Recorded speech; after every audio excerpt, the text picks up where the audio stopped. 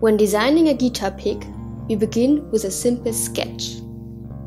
The idea must then be translated into an image.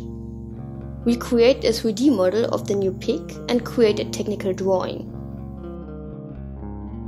Following this, we order prototypes from a 3D printer. Usually, these prototypes look quite ugly, but this method is useful for testing the shape and the size of the guitar pick.